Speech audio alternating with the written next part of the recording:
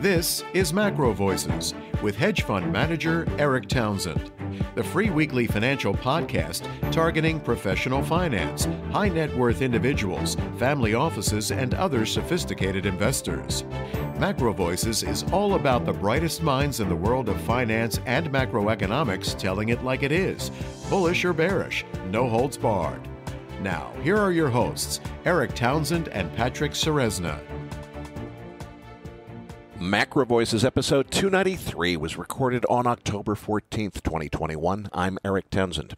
This episode is brought to you by Abax Technologies, pioneering the design of smarter markets that better serve the needs of both market participants and society as a whole. And by Escrow.com, the world's most secure online payment system from a counterparty risk perspective because the funds sit in escrow. Discipline ETF founder Cullen Roche joins me as this week's feature interview guest. We'll discuss the debt ceiling debacle, why a platinum coin supposedly solves perpetual motion and buys a free lunch for deficit spending, where inflation is headed, and much more. Then be sure to stay tuned for our Postgame segment when Patrick's chart deck is titled Breakout. And I'm Patrick Ceresna. Erik, let's jump straight into this S&P 500. After spending the last month consolidating, a big update today. What's your take on the S&P 500 trading here above 4,400?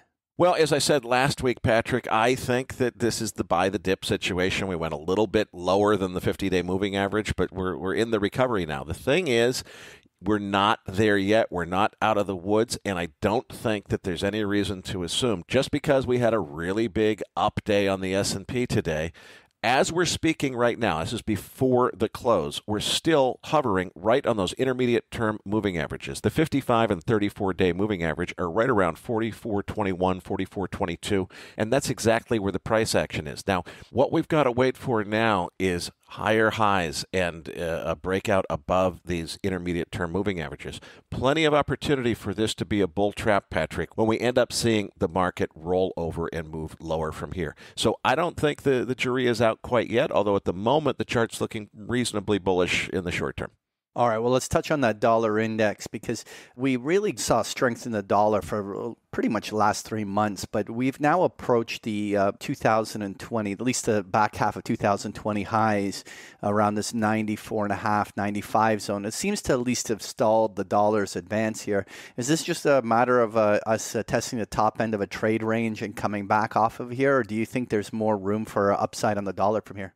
Well, Patrick, for perspective on this, we really need to look at a chart that shows a couple of years of price data. So let's come back to this subject in the post-game segment when we've got the chart deck. But briefly, I think we're still in a trading range. We're at the high end of the trading range now. It looks like we may be beginning a new trend, which is to the upside. That does jibe with my kind of macro concept of where things probably ought to happen. But as far as whether it's really confirmed to be happening yet, we need to see that decisive close above this 94.50 level, the initial breakout level that we got to. And we tested it a couple of times, not quite there yet. I wouldn't be surprised if next week we're above it. All right, well, we got to touch on crude oil because, Erik, I mean, it's been 4 days since a fresh new high. Like, what's going on? Is oil trend over yet? Well, you know, this is, I think, very interesting. I've said for many years here on MacroVoices, what's important on an inventory day like today, it was delayed because of the holiday this week, so it's Thursday instead of Wednesday. It's not so much whether or not the inventory comes in above or below expectations, which is what everybody's paying attention to. Was it a bullish or a bearish surprise? What's much more important is how the market responds to that. And what we saw today was a really, really bearish inventory report. Crude oil building a massive 6 million barrels at a time when we were expecting drawdowns.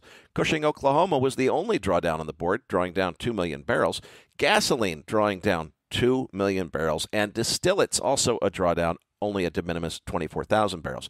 The point is the drawdowns in finished products don't offset the crude build, and this is a bearish report. The price went straight down for all of 10 minutes or so, hit the 5-day moving average, bounced, and now we're already above where we were when the data came out. So it says to me this market really wants to move higher. We're shrugging off what would normally be very bearish data, surprise inventory data, and so forth. Meanwhile, U.S. production ticking up to 11.4 million barrels. That also should be bearish, that we're increasing U.S. production, but still, the price is so resilient. I think this market has a lot of room left to go in it. I'd like to look at a long-term price chart, though, Patrick, so that we can talk about what a measured move would look like if this correction that I think we're just now have come out of, what if that was the halfway point in this overall rally? It takes you over 100. Let's take a look at that in the postgame.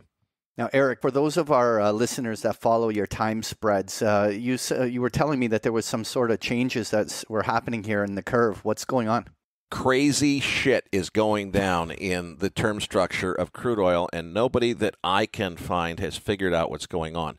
Normally, as you're approaching expiry, what's happening is those contracts all have to be closed, and if there's a big backwardation, it tends to come in toward expiry as everybody who's rolling their positions forward has to roll from both sides. It's kind of a chicken and egg situation into that roll period.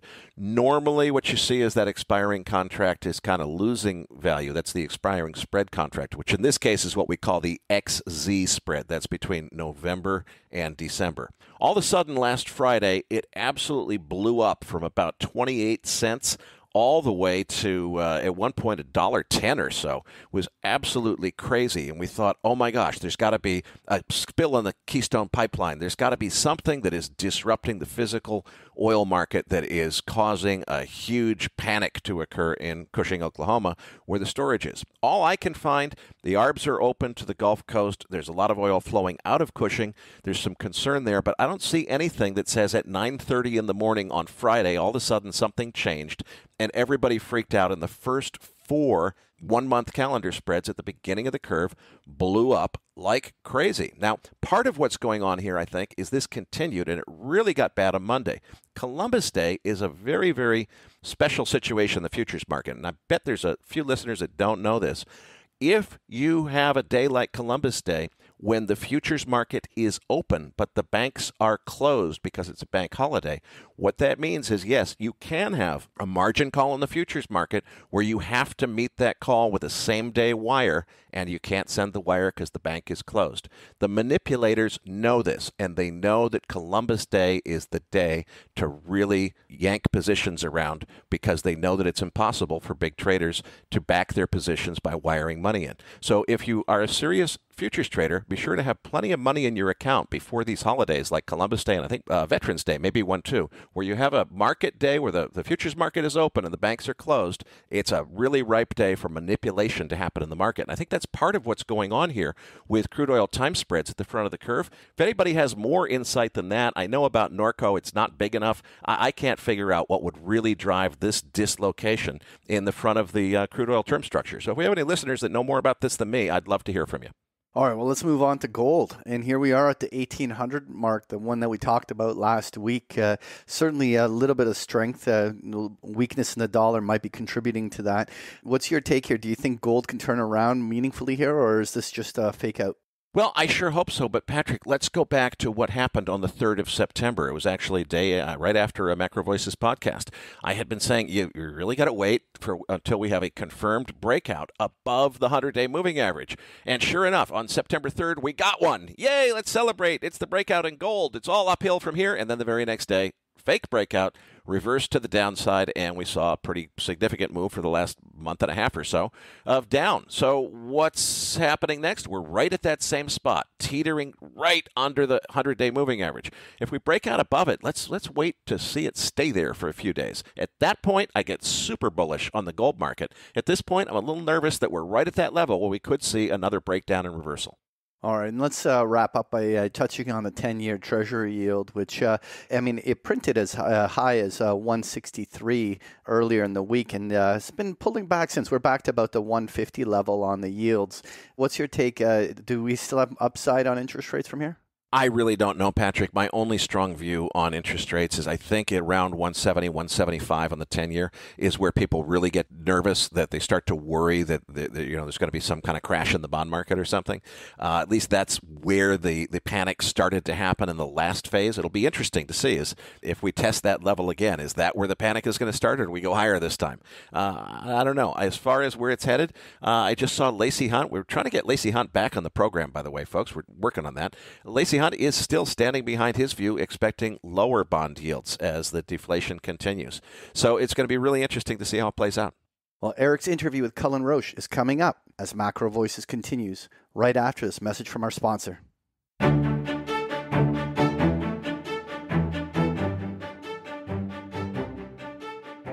This episode of MacroVoices was brought to you by Abex, a fintech company traded under ticker symbol ABXXF on the OTCQX in the United States and ABXX on the Equitas Neo in Canada.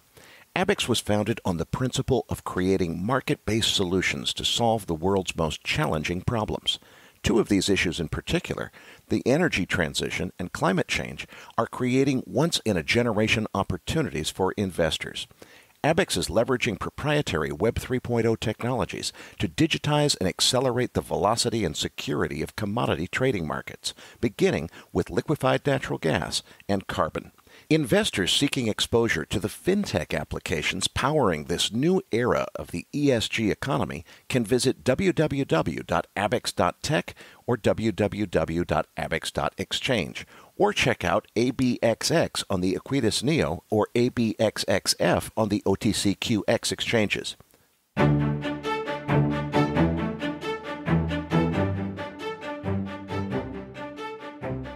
And now, with this week's special guest, here's hedge fund manager Erik Townsend. Joining me now is Cullen Roche, founder of Discipline Funds. Cullen, it's great to get you on the program. I know you've been on the Market Huddle before. I think this is your first Macro Voices appearance. I want to start with something that's actually been not so much in the financial press, but the popular press. Now, I know that you are an expert on monetary theory and currency systems. That's what you've studied. That's what you know about. Please help us understand why printing $1 trillion coin out of platinum somehow can be convoluted to be a solution to a country that lives beyond its means on borrowed money and doesn't pay back its debt. But seriously, let's try to understand the monetary theory of this, because it's in the popular press and nobody's talking about why that would work, or even if it would work. So the coin, technically, from a legal perspective, the Treasury would mint the coin and the Federal Reserve would be able to deposit into that coin into the Treasury general account. And the way to think of it really is that it's like changing the credit limit on your credit card. So if you had a $20,000 monthly credit limit on your credit card, well, what happens with the debt ceiling is that basically Congress decides they're going to spend $21,000 this month. And then we get to the $20,000 limit and Congress is like, oh, guys, look, we don't have the ability to actually do this thing that we want to do because we have this self-imposed credit limit. Well, the coin basically takes that extra $1,000, it deposits it into the account, and then all of a sudden we magically found this money that literally the printing presses already have. And so to me, it's one of these like legal sort of, loopholes that exists and doesn't really solve anything that is, the root cause of the problem that exists. The root cause of the problem is that the government decides to spend way too much before we actually get to that credit limit. So it's not irrational to have a credit limit. It's irrational to put in a credit limit and then say, we should only spend $20,000 this month, but we're going to pass a bunch of legislation that requires $21,000 of spending. That it makes no sense the way we go about this. And so this should all be done in a more proactive way. If we want to be more, fiscally prudent about the way we go through all of this, that should be done at the congressional level before they actually appropriate all of this spending that necessarily needs to be funded either through debt issuance or a coin after the fact. Let's move on to the topic that is of hot interest in the finance community, which is stagflation. Let's start, because so many people are talking about this, and frankly, it's only old farts like me that actually remember the 1970s. What does stagflation means? Stagnant economy with inflation. Now, wait a minute. Inflation normally means too much money chasing, not enough goods and services. If the economy's stagnant, why would there be inflation? It doesn't seem to make sense. Yeah, so right, you nailed it. Stagflation is basically it's when the rate of inflation is high and economic growth is slowing, and typically it coincides with a high rate of unemployment. So something like the misery index is very high during a period of stagflation. And the 70s were an interesting period because in some ways they sort of have a corollary to here where we're starting to see all these supply chain issues, and a lot of the 1970s inflation was in part due to supply chain issues, or at least in the energy sector in particular. The stagflation of the 70s was related to production problems. And so, today the dynamic is a little different, even though there are some similarities. The biggest difference that I would argue that's going on today is that the big ones are, the reason that I've argued that we're probably not likely to see a stagflation that is anything like the double-digit stagflation of the 1970s is that you have these big overarching secular macro trends. The big one is demographics. You have pretty much almost around the entire globe, you have really negative declining demographic trends. That is an inherent inhibitor of economic growth. The other ones are globalization and the big technological trends. There's a certain amount of deflation in the way that a lot of goods and services are produced because so much more of the economy is really tech and service based, that the economy is not as grounded in the real economy today as it was in the 1970s. And so the dynamics are similar but different, but the likelihood of seeing at least a modestly high rate of inflation going forward with a stagnant economy is a pretty likely outcome in at least the next couple of years, in my view. And that puts the Fed in a really difficult spot, because the thing that I'm starting to get slightly worried about with the Fed is they seem to be getting worried about the rate of inflation and their need to potentially raise rates. And I wonder, with a stagnant economy like this, I wonder whether or not the Fed is at risk of raising rates in a way that the economy is so weak that the underlying fragility of the economy is so deep that can the Fed raise rates without inverting the yield curve and causing the economy to actually, in some sense, not necessarily crash, but in some sense slow down much more quickly than they would expect. And so in a weird way, today is actually also very similar to the Greenspan conundrum period and the era of the housing boom, where you have a lot of asset prices that are booming and directly tied to interest rates, where we now have this coinciding worrisome rate of inflation where the Federal Reserve is potentially at a point where they feel the need to try to control the inflation. And in doing so, they could kind of make, to some degree, the same policy error that we saw leading up to the housing bubble, where they end up raising rates, a lot more than maybe they could or should. And it actually causes the economy to slow down a lot faster than they want. And so, it's one of the problems with monetary policy and trying to, tinker with interest rates over time is that you end up, a lot of the times, you move the dial too much in one way or the other, and you end up constantly chasing your own tail, trying to correct for past errors. And there seems to be a growing risk that we're in that sort of an environment here. Cullen, the last time that we went through stagflation, and I think a lot of people are looking back to the 1970s as an analog of maybe what we should expect, it seems to me that the circumstances politically were completely and totally different. First of all, we had the Nixon administration, very conservative Republican administration. The U.S. had just come off of the gold standard, as Nixon had defaulted in 1971 on Bretton Woods. And you have an attitude where it's definitely not Stephanie Kelton riding in on a white horse with MMT to say, look, let's just print an unlimited amount of money. That kind of attitude toward monetary policy hadn't really blossomed yet, or I suppose actually MMT was conceived back around the 1970s. I don't know the full history of it. It's been around for a long time. It wasn't popular then. Well, gosh, it's popular now.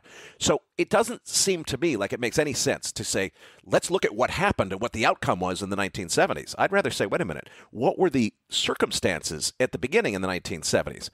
And how does that compare to today, where you've got a Democrat-controlled Congress and White House that enjoys spending money, and particularly the advent of a rapidly growing, I'll call it affinity among politicians for this collection of ideas called modern monetary theory? It seems to me that the circumstances are just completely different from the 1970s, and we shouldn't expect the same outcome. Am I crazy to think that, or should we be thinking that the 1970s is the reference case to look at? No, I think that's a totally fair worry, and I've had a number of huge arguments with MMT people, specifically because I've argued that they don't really have a viable theory of inflation. I would argue that they don't know what causes inflation, and that they don't really have a good policy approach to controlling inflation should it come. And I think that to some degree, we're seeing that come to fruition now, where we're seeing all of the effects of the fiscal stimulus from the COVID response. And, my view going back was basically that I thought that the first stimulus was actually good and beneficial. I think nobody really knew how damaging this thing was going to be. There was a real chance of a Spanish flu 2.0 where this thing wipes out 1% of the global population. And if that had happened, my view was that a strong fiscal policy approach up front was necessary to kind of fend off, or at least to try to help people navigate some of the health crisis. I think they ended up going too far in the subsequent policy responses. We ended up, the moratoriums and the continued lockdowns and things. I think a lot of it went too far. And I think now we're seeing the ramifications of that. And I think although MMT is definitely a growing popular economic trend, I'm not convinced that it will result in sustained fiscal responses. And I think we're starting to see some of that come to fruition now, where the government, yes, is still planning to spend a huge amount of money in the subsequent years, or in the coming years. But I don't see this sort of perpetual spending as being at least a near-term risk. So I think you're right that in the long run, there is this worrisome trend that the MMT movement and the number of people who are sympathetic to this are increasing in numbers. I'm not convinced that we're there yet, though. I think that the COVID response was a microcosm of that. And in a nutshell, I think that we're seeing, the ramifications of that. And I think that some of the pushback is actually fairly aggressive. And I think that kind of ties into the way the Fed is starting to respond, that they're now very vocally considering tightening policy in a lot of different ways. So they're talking about reducing the balance sheet. They're talking about potential interest rate hikes in the future.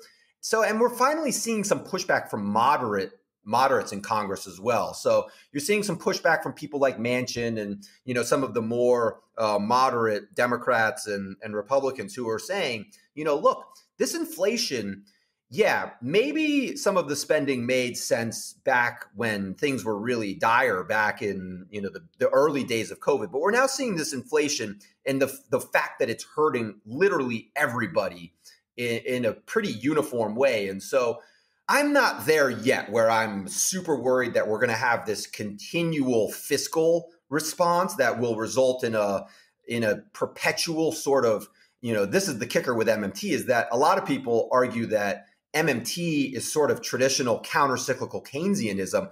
And I would argue it's actually very different. I would argue that MMT is much more aggressive in that it is a much more pro-cyclical, perpetual type of foot on the gas type of approach to policy, that they're trying to control the car basically only with the gas or with the gas pedal. They're not using a brake like John Maynard Keynes actually said we should do. I mean, John Maynard Keynes said we should run surpluses during economic booms, that's nothing like the type of environment that we're in now, or the type of environment that Keynes actually would advocate for. So MMT is potentially something much, much more aggressive. And I'm not convinced that we're fully there yet, especially because a full MMT regime would include a government job guarantee. And that's potentially not even potentially, that is their most controversial, most dangerous idea in a lot of ways, because you could potentially have this scenario where they advocate for literally the government to give everyone a job. And some of these jobs are, I mean, that some of the academics have written that these jobs are like, being an artist and, doing things that are most people would not pay most other people to do. Let's just leave it at that. But the government is, in the MMT world, willing to pay people a living wage to do these things that I think we kind of know after COVID are potentially a lot more inflationary than, we maybe assumed they might be, or, at least some of us didn't assume it would be that way. But we're kind of finding out that the evidence shows that a lot of this stuff is more inflationary than people assumed, and that the inflation is not necessarily going to be transitory and easy to control in the way that I think a lot of policymakers and politicians, especially people in Congress, kind of assumed it would be. Okay, so you think inflation is set to continue, not transitory. Does it turn into stagflation? Are you convinced that's where we're headed, or is it just a possibility, or how do you see that turning out?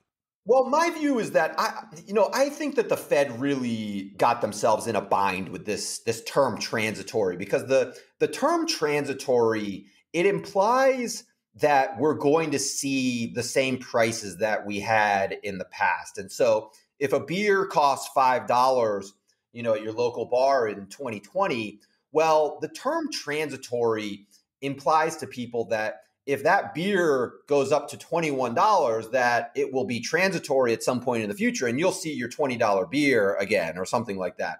And that's not really what the Fed meant, even though I think the general public perceives it that way. And so, what the Fed really means is that the rate of inflation is going to be transitory, that, well, your $20 beer goes up to $21, it will probably be $21.25 in year 2, and then $21.50 in year 3. And so the rate of inflation is slowing, even though inflation is still rising. But they really got themselves in this sort of communication pickle, where I think now a lot of people are responding in a very negative way to policy because they're not communicating their concepts in a very effective way, because they're talking in this wonky sort of academic manner that's just not the way most people perceive inflation. They don't perceive inflation as the rate of inflation. They just know that things cost a certain amount, and they see that cost goes up by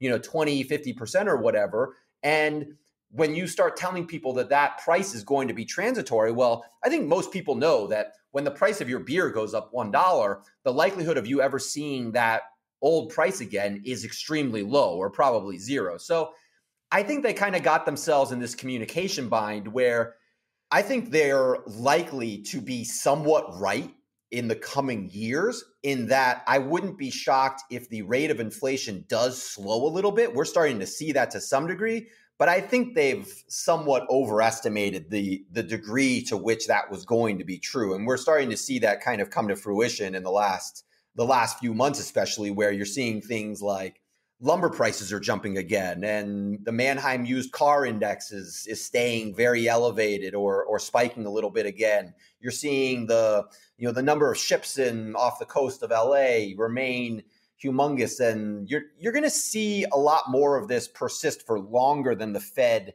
I think, expected and is comfortable with. But going back to, I think there's a middle ground here, where although we're unlikely to see a 2% rate of inflation anytime soon, I also don't think that we're going to jump up to this, like double digit type of inflationary stagflation that we saw in the 1970s. But here's the kicker.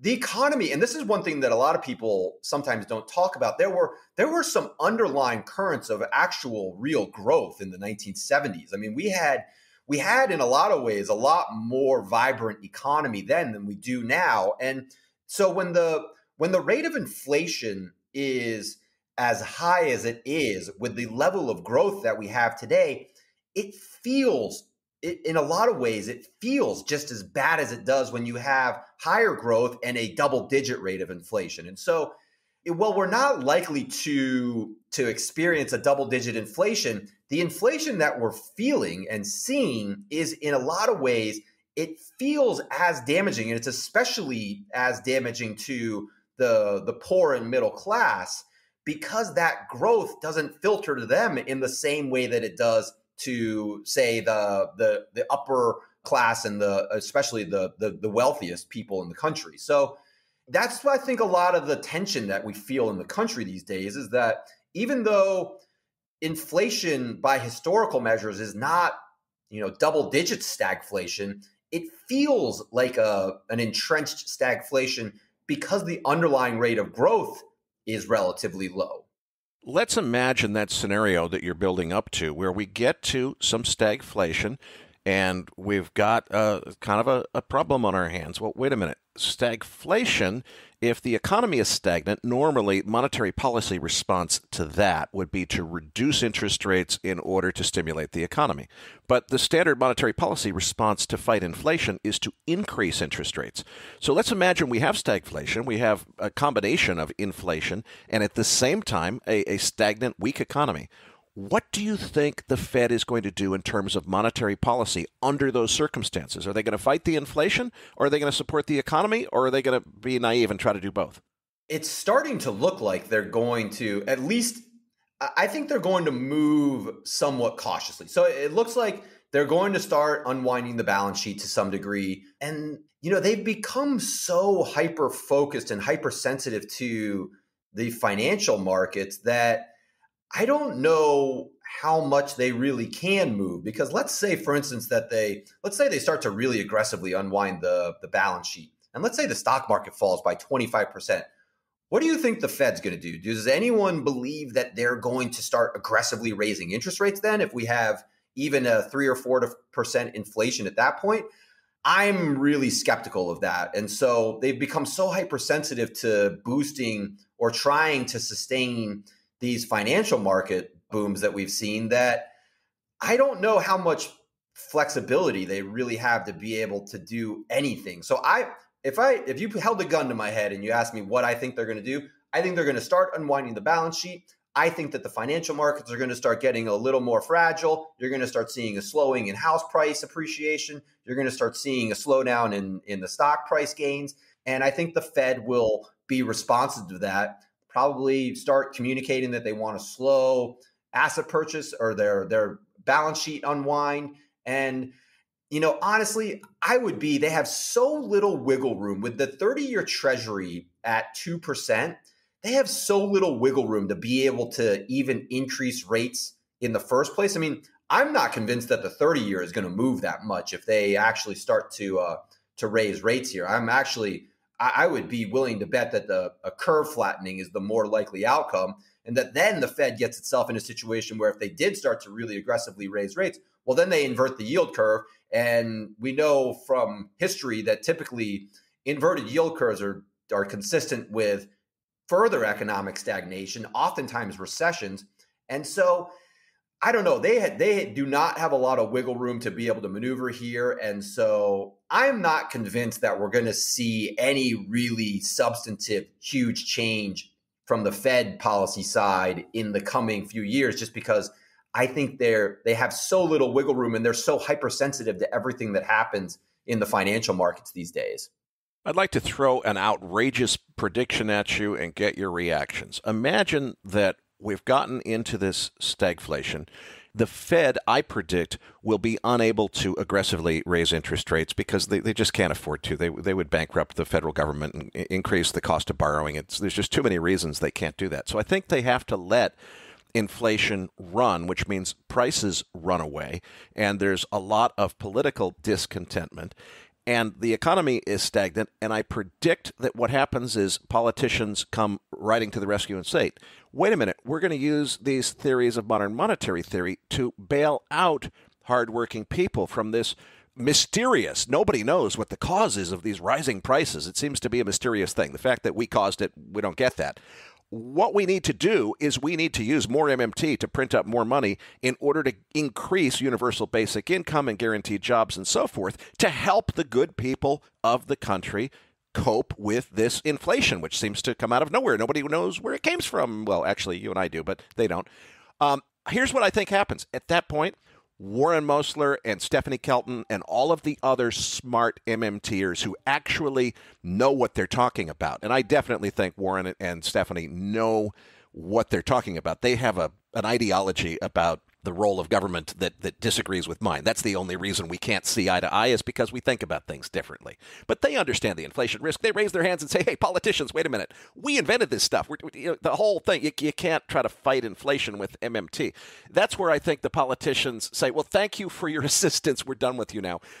Goodbye, Warren. Goodbye, Stephanie. We're going to take this MMT thing and run with it in Washington, in the Congress. And we're going to pass a bunch of stuff. We're going to print more money in order to fight the inflation by giving more money out so people will have more money to help contribute to the inflation. And there's a few lone economists on the sidelines saying, guys, there's a whole lot of theory and books that says that you're going to make it worse by doing this. And then politicians go on TV and say, don't you deserve to have universal basic income? Ignore those stupid academics. They don't know anything. I think that that's coming in the next 10 years. I really do. God, I mean, I hope you're wrong. I do too. Let's schedule you back in 10 years to ridicule me for being wrong. I would love that. I don't know. Maybe I tend to be sort of a naive optimist about the world.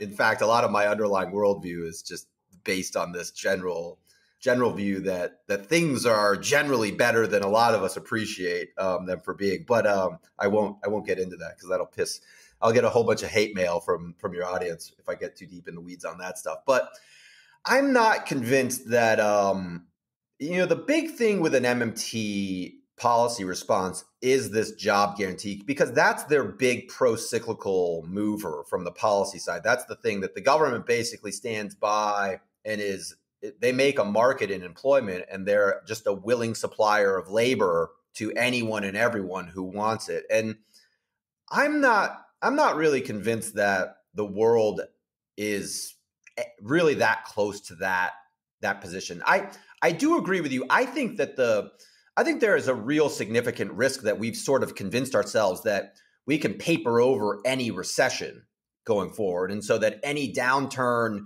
we'll respond to with more and more policy. But I'm not convinced yet that in these times of things look pretty good right now. And I'm convinced that the majority of practical thinkers, if there are such things in Congress, I'm convinced still that the policymakers will defer towards this approach of at least some balance, where we're not just in this position yet where we're only stepping on the gas all the time every time we see a problem in the economy.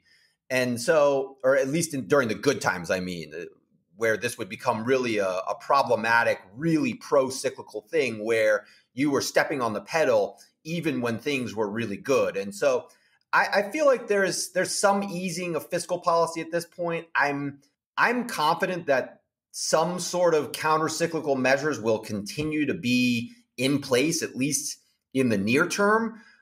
But yeah, I mean, you're definitely right that the political winds seem to be changing somewhat going forward, in that we've definitely convinced ourselves, it seems like, that recessions going forward are things that we can just, paper over and, fiscal policy ourselves out of going forward. And whether that transforms into a situation where we have this really hyper pro-cyclical policy response in place all the time, where you just have, huge government programs all the time, like a universal basic income or a job guarantee combined with a perpetual, Green New Deal type of program, something like that. I don't think we're there yet. And I hope you're wrong about us potentially going there. So in a weird way, I go back to Keynes in a lot of ways. I think that people misunderstood who Keynes really was and what he really stood for, because he was a true counter-cyclical policy advocate, in that he really, in the good times, he wanted us to run true counter-cyclical policies. And we've never really adhered to that sort of a policy, even though, a lot of people claim that Keynes is the cause of all of the fiscal policy problems in the world. And I think if Keynes were alive today, he would be considered a sort of a moderate Republican in a lot of his views, because he'd probably be advocating right now for like a much lower budget deficit, potentially a budget surplus, and true counter-cyclical policies. And I think a lot of people have forgotten the value of that sort of thinking and that sort of counter-cyclical thinking. And it's resulting in the risk that you mentioned, where we have this risk of a very hyper pro-cyclical sort of policy response that does, create this risk of high inflation in perpetuity.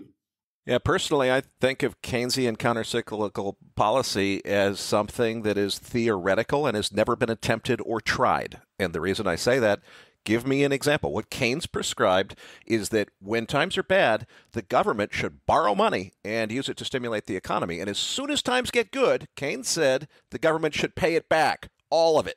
Tell me, you're an expert in monetary history, Cullen. Tell me, please enumerate the examples from history where governments borrowed a bunch of money following Keynes's prescription in bad times and then followed the rest of his prescription and paid it all back as soon as they could. Yeah, wait, I'll count them off right for you right now. Just sit tight. There's none. I mean, you're right.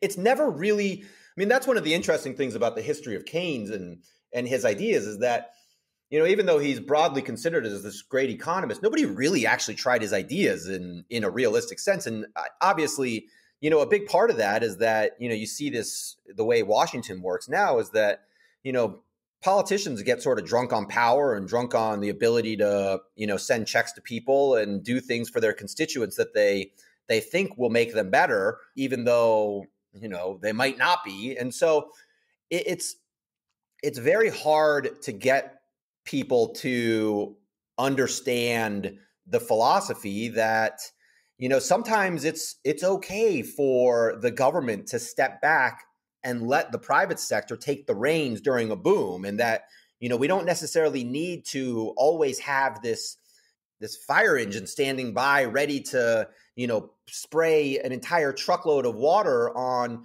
a match that goes off in the economy. And so I'm not a big advocate of letting the economy burn in a period where things are really bad, but I also I sympathize increasingly with this view that we have become just so hyper reactive to every single downturn. I mean, I operate in the stock market every day, and it's crazy to me that a 20% downturn in the stock market used to be that's just the way things work. And that's the business we're in, and you get used to that. And, you learn to live with it and you learn to navigate it. And that's the business we're in. And that became, I was shocked at the number of, for instance, investment advisors and investment firms that took PPP loans.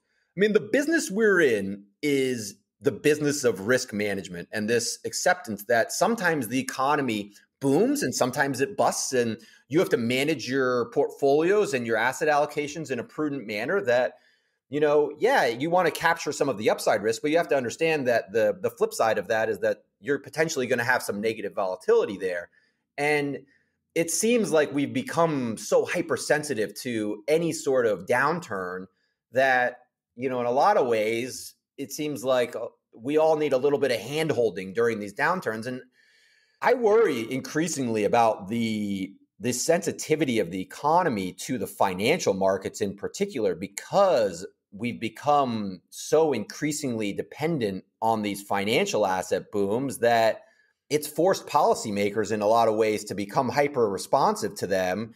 And, like I said, it worries me that we don't seem to be able to stomach a little bit of pain that in the long term can actually, in a sort of Nassim Taleb methodology, make us more anti-fragile in the long run. And so, again, I'm not I'm not a big advocate of, like, I understand the need for the government, and I understand the argument that the government can do certain things that the private sector is not good at. But at the same time, you can have these environments where it feels like we are veering in some ways towards that world that you're talking about, where we all need handholding all the time. And I don't know, maybe I grew up too influenced by my Marine father that that's not necessarily the best way to live life. But yeah, I think it's a legitimate worry. I don't think we're there yet. I hope we're not going in that direction. Cullen, I want to take all of these fascinating views that you've shared with us and translate it into what our listeners like the most, which is actionable trading ideas. You've talked about a lot of really high-level ideas here: monetary policy, MMT, stagflation, future of the economy. How do I translate all this into portfolio construction ideas? Why don't we go through the various macro asset classes, starting with equities? What's your outlook? A lot of people think that maybe the top is in, and it seems to me like every time somebody says that, they print some more money and it's back to the races again. But we've gone without a new high in the S&P for, oh my gosh, more than a month now. I think that might be a record. Where's this all headed? Yeah, if you know the answer, give me a call afterwards and let me know. But no, I mean, to me, I think that the current environment, I don't pretend to know. I like to think of the stock market as a super long duration instrument, so I don't pretend or allocate assets in a way that tries to capture near term alpha or anything like that. So I'm looking at the stock market as sort of a long term instrument, and I would argue that.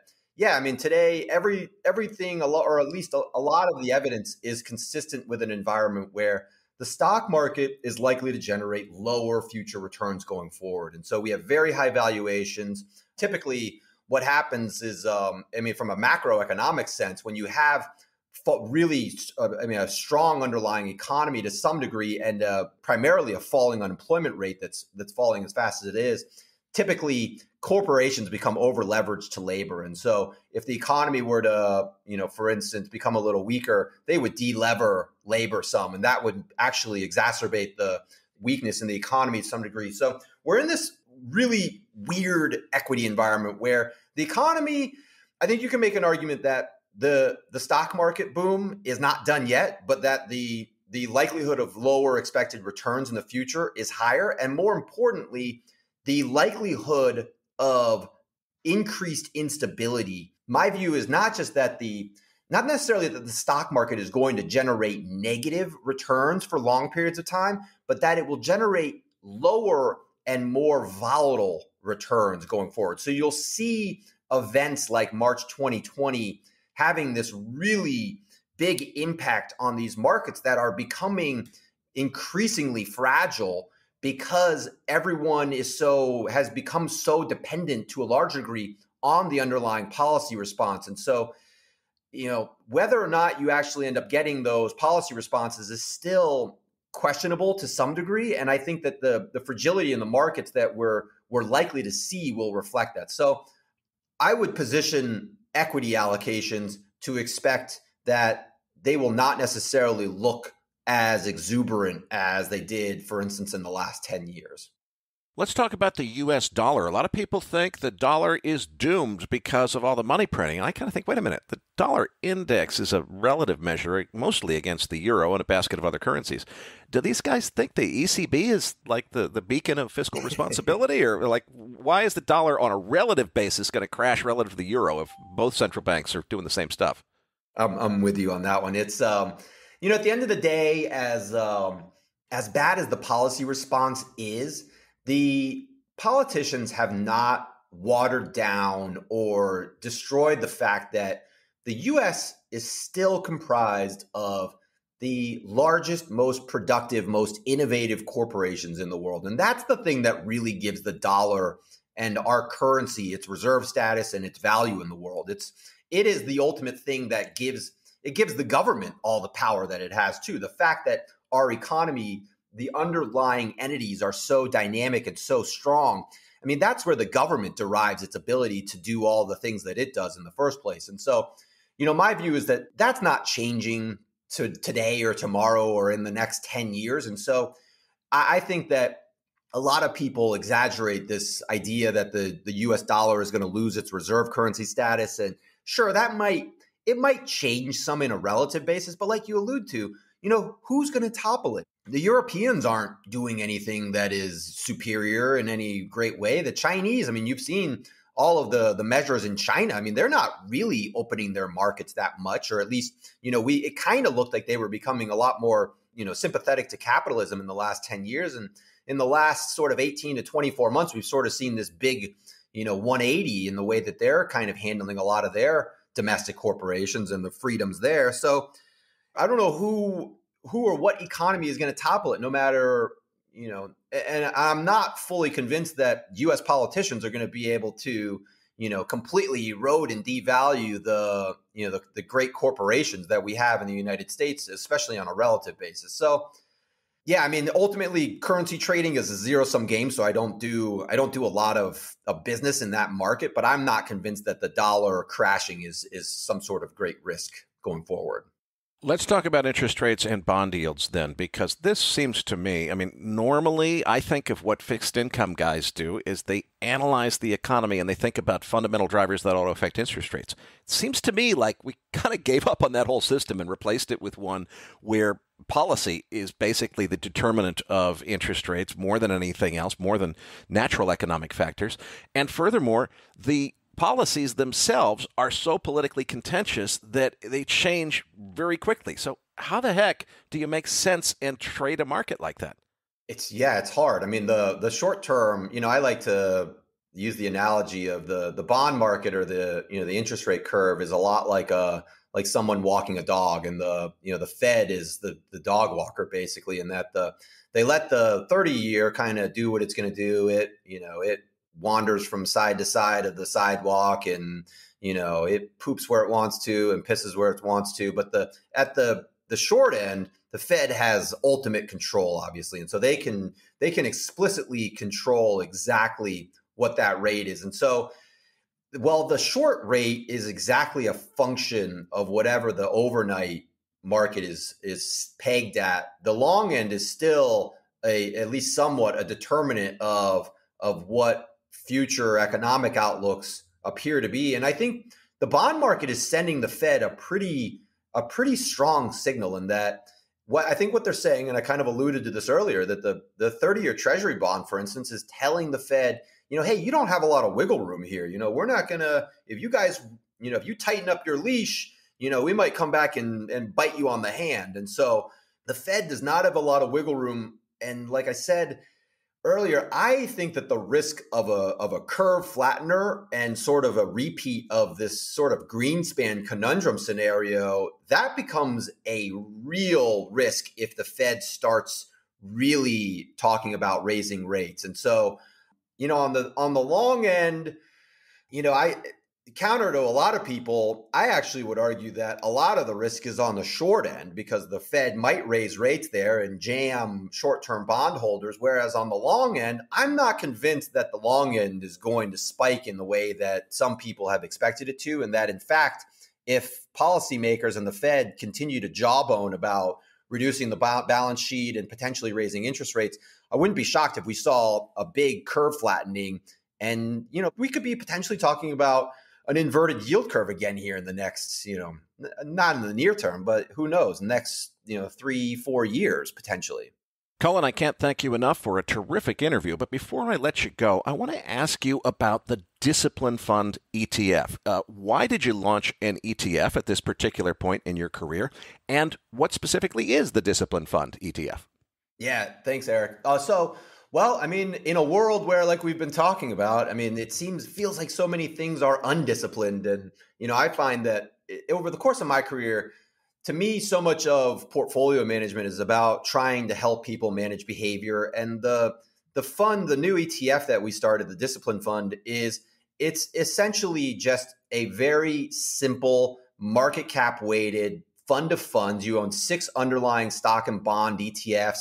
So it's 10,000 underlying holdings, super diversified. But what the fund does is it builds a core holding for investors that will hopefully help them maintain and sort of stay the course through thick and thin over time. And the kicker with this fund is that unlike a traditional index fund, which always rebalances back to a static weighting, this fund actually rebalances countercyclically. So kind of talking about the way that, I think the economy should be run, this thing sets a benchmark rate, which is approximately a 50-50 stock bond allocation, and it rebalances dynamically to actually try to account for the underlying risk, the relative risks of the stock versus the bond market. And so like right now, the fund is about a 45-55 stock bond allocation, which is consistent with an environment where the fund is essentially telling you that the risks in the equity market are elevated. So we're a little bit underweight stocks. And so if the stock market were to go through a big bust here, the fund would counter-cyclically rebalance in the opposite direction. So it's an index fund in essence that rebalances more dynamically than something like a 60-40, which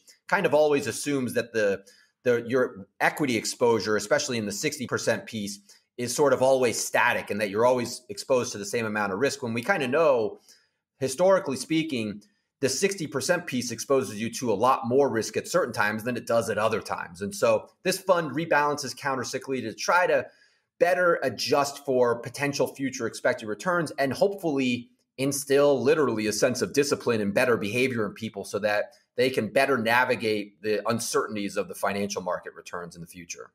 Well, Cullen, I can't thank you enough, and we look forward to getting you back for an update soon. Patrick Ceresna and I will be back as MacroVoices continues right after this message from our sponsor.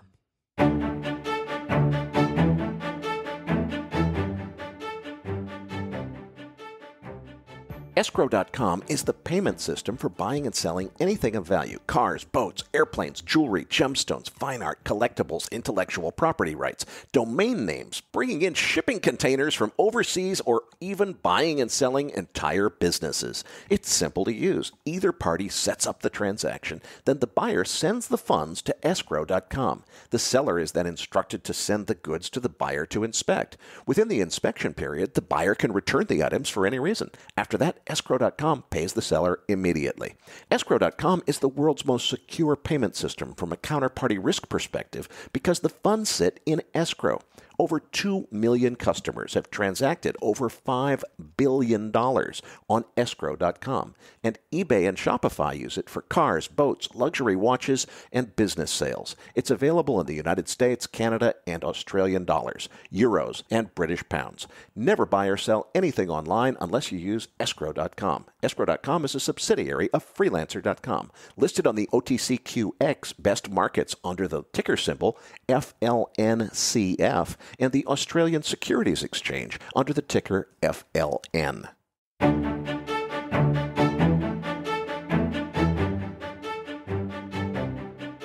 Now, back to your hosts, Erik Townsend and Patrick Ceresna. Erik, it's great to have Cullen on the show. It's always great to get his insights. I look forward to hear just pulling up some charts and putting some perspective on some of those views. Let's have a look at it.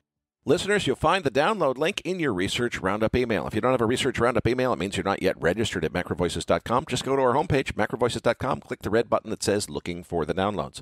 Patrick, the chart deck is titled Breakout. What do we have on page 2? Looks like the S&P chart. Right. So I want to start with actually page 3, where we highlighted past market corrections and the kind of bear market rallies, not bear market rallies, or at least the reactionary rallies that happen midway through the corrections. And each of them lasts sometimes as long as a month and often have multiple legs higher that mean revert a good chunk of the market move. Now, I'm not in any way saying that that's guaranteed to play out this way, but when we go to chart 2 and look at this chart, when you draw just a descending trend line along the previous highs, it looks like today's candle is a breakout bullishly to the upside. That typically is going to spur many traders to want to get long this market. But if we use the analog of that previous chart, we're actually at a very sensitive moment as we get into the next like 20 to 50 S&P points higher, because if this continues to be a prolonged market correction that may have one more corrective leg leg left in it, then we should see that the S&P 500 starts to struggle to make much more progress than it is today. And the only way that I really think that the bulls are really in the clear is if there's some legit bullish follow through and we see some of that sector rotation that's been coming out of things like the FANGs and NASDAQ start to really rotate back in. It's certainly a possibility that the bulls may take control, but I still think the jury's out, and I think it's going to be a very important week next week to see whether or not there's any follow through after we roll off the October OPEX. Well, I couldn't agree more, Patrick, that next week is really important, and we are at kind of a pivotal moment here. The place where I might disagree slightly is I just admit I have no clue which way it goes from here, because I really think this market is tired and needs to go down. But look at what the last several years have shown us. About every time I think that's the way it's supposed to go, it seems like all this central bank largesse just fuels more and more asset price inflation. So I certainly don't want to be short here. I'm happy to be trading crude oil on the sidelines. You know, the one pushback that a lot of people have on the bull advancing from here is the fact that we're really entering a phase where monetary policy may start to tighten with some tapering. And if we had a market that just kept rallying, I think that would be a green light for the Fed to actually tighten policy. I'm wondering whether or not the market needs to have a little tantrum in order to get the Fed to kind of back off from its current policy. And I mean, that's certainly the argument to be made that the correction could continue, but we'll see. I mean, that's I think it won't take more than a week or more to find out really what's the market has in store. Nonetheless, let's jump to the U.S. dollar chart that we were talking about in the market wrap earlier, showing there those October, November highs of the dollar index.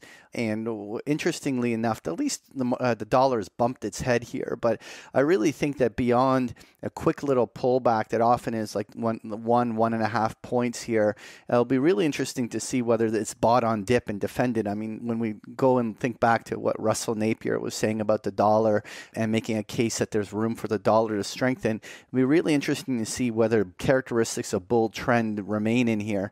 And one biggest characteristic is all dips get bought. And so as one of these corrections comes in, it usually is a really big tell to see whether or not it's accumulated quickly on any weakness.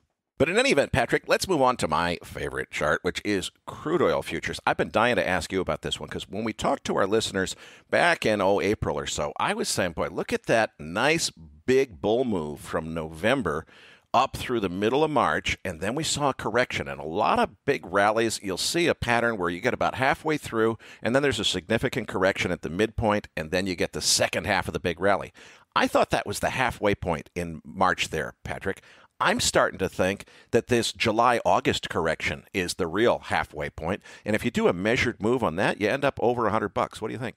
Oh, that definitely is the bigger measured move. But that's more realistically like a 6-month target. And I think that before we start targeting 100, I think the first thing to see is where a new midpoint occurs. So my view here at this stage is that it's very easy for crude oil at this point to even temporarily punch up toward $85. At some point, we're going to have a scenario where the rally is checked, and there's going to be some sort of a reactionary correction that just washes out some short-term trend chasers, and it creates a base. If that shows that the price is being very well defended, that could be the platform from which a launch to 100 could really happen. But I think that 100 is more now a 2022 story. Really, I think the key here is that how much more gas is in the tank for a punch higher before we see a consolidation. I think 85 is possible. Maybe 90 is pushing it, but I think a few dollars is definitely still on the table. Patrick, let's move on to the energy ETF on page 6. Right, and what's really interesting is that we are seeing energy stocks really participating. Now, it is a mixed bag. There are certain sectors of this that are within there that are not fully punching new highs yet, like, for instance, oil service stocks and other sectors haven't yet, even the refiners have not really punched to new highs. But we are seeing that these energy stocks are playing game to the upside. This certainly does leave the window open for them to continue high. higher still. Maybe we're going to see 110, 115 or even higher on this. What will be really interesting to see is whether this trend of energy companies participating with oil price continues. And that's right now, certainly when you own a stock like or an ETF like this XOP, it certainly has given you proper participation on the upside. Patrick, let's move on to gold futures on page 7. Boy, bumping right up against that descending trend line. We're going to get through it this time?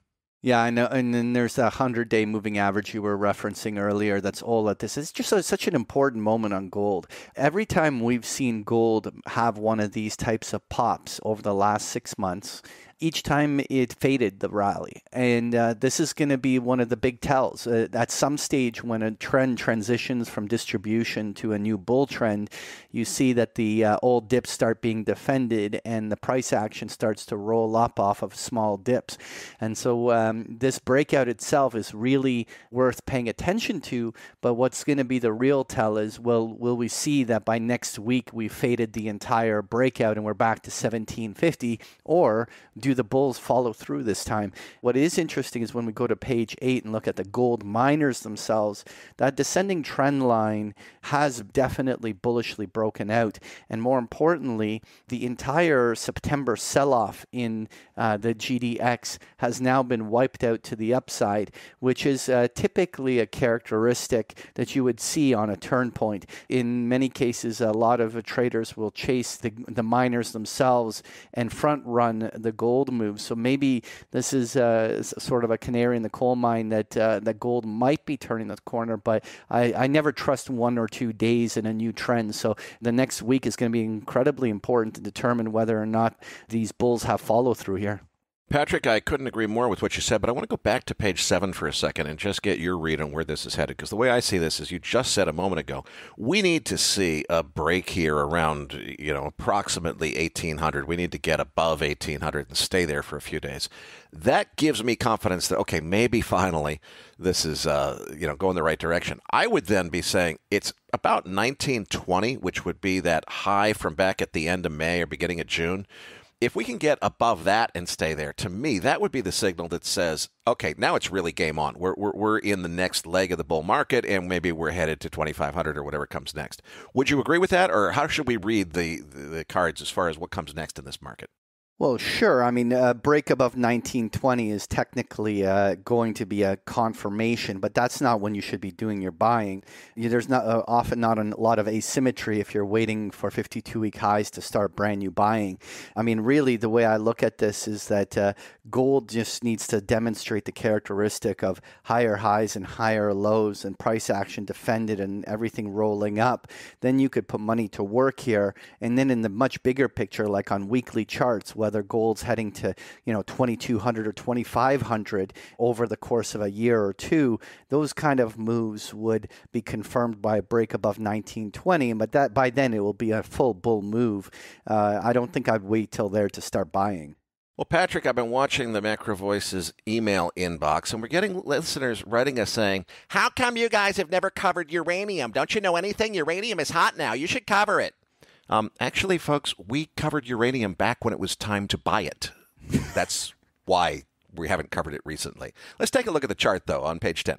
Well, for sure. I mean, we had some great uranium guests on in the past, but really it is interesting to see this very strong breakout in uranium that happened over the last couple of months. There was an extraordinary rip higher. Often people are suggesting that it was the shift in the Sprott physical uranium fund that has really started to shift the supply and demand in the market.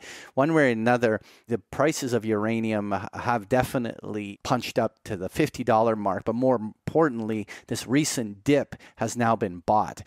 And I think that that's the characteristic that suggests that there could be continuation. What is interesting is when we take a look at the actual uranium companies, and we're going to use that North Shore Global Uranium Mining ETF, the URNM, that has sponsored our show in the past, and just show how very bullish this ETF has been. The entire pullback was held to just like a 50% retracement of its prior rise, bullishly breakout candles ripping right back there. If they can clear that previous high and get it up to the 100 plus mark, maybe this thing has enough gas in the tank for a move to 110, 120 on the upside. Definitely uranium continues to look very bullish on its characteristics, and there could definitely be some more upside here. Well, speaking of metals and mining, Patrick, let's take a look at copper futures because, boy, I've been asking this question for a while now. I think the argument for copper, long argument, is very, very strong. Bullish argument, excellent argument, except that, boy, look at how far it's gone in the last year and a half. Is the correction over? It looks like maybe it is. Well, this is the really interesting part, right? So ever since that kind of May-June high that we saw on copper, we have more or less seen what was a solid 3-4 month consolidation as that extraordinary bull run just needed to pause and backfill. That's a very common technical occurrence. But what the key always is to watch is when one of the corrections or consolidation starts to bullishly break out. And there's no denying that the last week, the last like 4 trading session has really put together some really good back-to-back breakout days that really is the first kind of advertisement that maybe the new bull run has started. I think that watching whether or not the bulls can hold these gains and build on it is going to be really important. What's really powerful about this is that if this is a new breakout, this is only the second innings of the next leg of the advance. Unlike uranium, which might arguably be already in the 6th, 7th innings of their move, if copper is breaking out, this is much earlier in the cycle, and there might be a lot more money to be made. And you can really see that when you go to the copper miners ETF on page 12, where you can really see that these copper miners have been in the doghouse for quite a while, with a 20 to 30% correction over the course of those 4 or 5 months. And really at this stage, with this bullish breakout occurring here, a big question to ask as to whether the next leg of a big copper bull market is already underway. That's 100% what I'm going to be watching with my members next week. And listeners, if you want to be watching with Patrick and his members next week, you can do that for free by signing up for a free membership at Big Picture Trading. You can do that at bigpicturetrading.com or get the data off of page 13 of the chart deck. We're going to leave it there for this week's show. This episode is brought to you by Abex Technologies, pioneering the design of smarter markets that better serve the needs of both market participants and society as a whole. And by Escrow.com, the world's most secure online payment system from a counterparty risk perspective, because the funds sit in escrow. Patrick, tell them what's in this week's Research Roundup. Well, this week you're going to find the transcript for today's interview, as well as a link to the chart book that we just discussed in this post game. There's also a link to a Jesse Felder article, Where Are We in the Market Cycle? And a Harley Bassman interview, as boomers are like locusts. You'll find this and so much more in this week's Research Roundup. So that does it for this week's episode. We appreciate all the feedback and support we get from our listeners, and we're always looking for suggestions on how we can make the program even better. Now, for those of our listeners that write or blog about the markets and would like to share that content with our listeners, send us an email at researchroundup@macrovoices.com, and we will consider it for our weekly distributions. If you have not already, follow our main Twitter account at MacroVoices for all the most recent updates and releases. You can also follow Erik on Twitter at Erik S. Townsend, that's Erik spelled with a K, and myself at Patrick Ceresna. On behalf of Erik Townsend and myself, thank you for listening, and we'll see you all next week.